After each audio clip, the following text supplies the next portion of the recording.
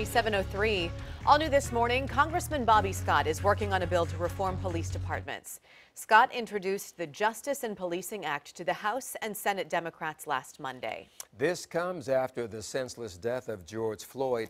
While in police custody, former Minneapolis police officer Derek Chauvin held his knee to Floyd's neck for nearly 9 minutes.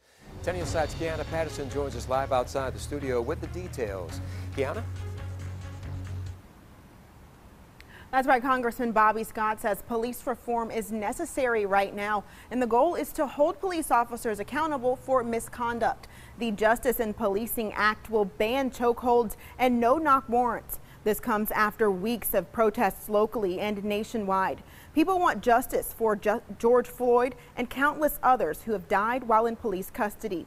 The bill also includes a registry for police complaints. This will hold officers accountable if they move to another police department. Scott says people have been complaining about police brutality for a long time.